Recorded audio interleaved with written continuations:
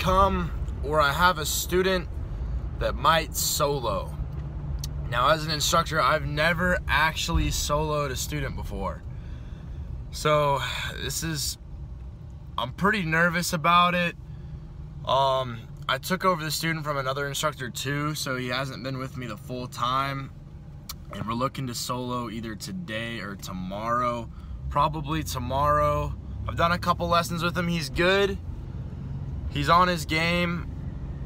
Couple things could be better, but as an instructor, it's almost scarier than soloing yourself, because instead of you being in control, they're in control. Like, you sign off, you know, their life and their capabilities to control the plane, and then you got to trust that you made the right decision and that they can perform.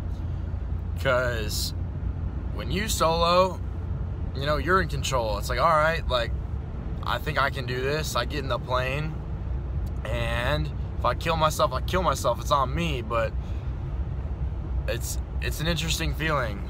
So we'll see how today goes, how today's flight goes, and see if this man can solo.